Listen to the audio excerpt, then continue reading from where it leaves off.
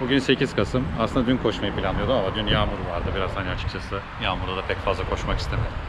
Daha rahat bir havada olsun istedim. Bugün hava gördüğünüz gibi güneşli, açık.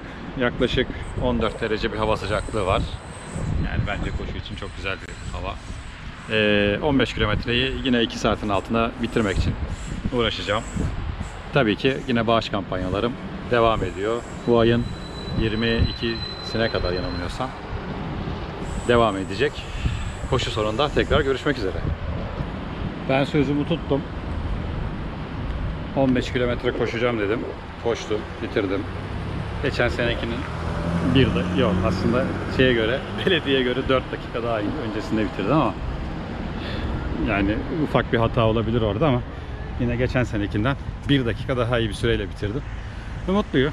Yoruldum ama değdi. Ben koştum. Sizden de bağışları bekliyorum. Yani öğrencilerin yüzlerini güldürelim değil mi? Sonuçta öğrenciler iyi eğitim alamazsa geleceğimiz karanlık. Geleceğimizi aydınlatmak için eğitime her zaman destek. Teşekkür ederim şimdiden. Görüşmek üzere. Bağışlarınız için adres çok kolay. Beni tanıyorsanız zaten daha da kolay.